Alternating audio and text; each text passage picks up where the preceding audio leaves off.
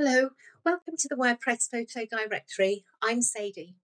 Today I'd like to show you how you can submit your photos to the directory too. Firstly, we need to head over to wordpress.org and select the options for Community and Photo Directory. When we've done that, it'll take us over to this screen. And in the top right-hand corner, we need to either log in or to register. Log in simply using your own username and password for wordpress.org. And if you don't have that yet, you can register an account here. It's really quick and easy to do. Once we've logged in, we'll be able to choose to contribute our own photos, and we'll be taken to this screen here. Now, before you start to submit your own photos, we would kindly ask that you first of all read our guidelines and frequently asked questions.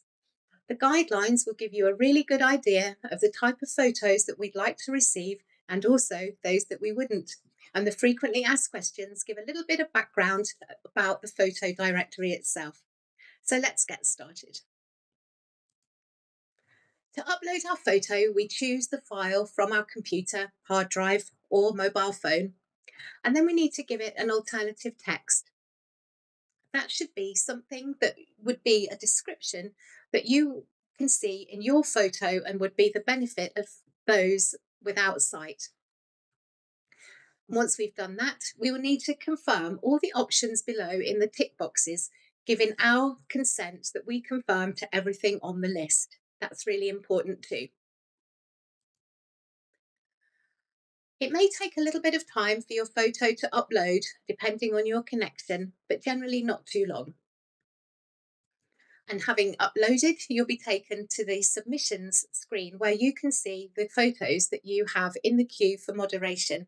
You can see that at the moment I have 3 photos waiting for moderation. Once photos have been either accepted or refused, you will receive an email at your registered wordpress.org email address telling you that they've been uploaded or that they haven't been uploaded and the reason for that. You'll find out more about that in the guidelines.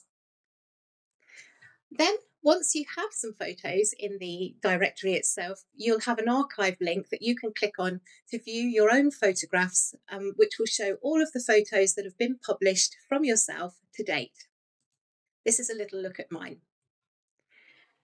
We're really looking forward to having more people contribute their photos to the directory, and we look forward to receiving some from you soon. Thank you so much for joining me today. Bye-bye.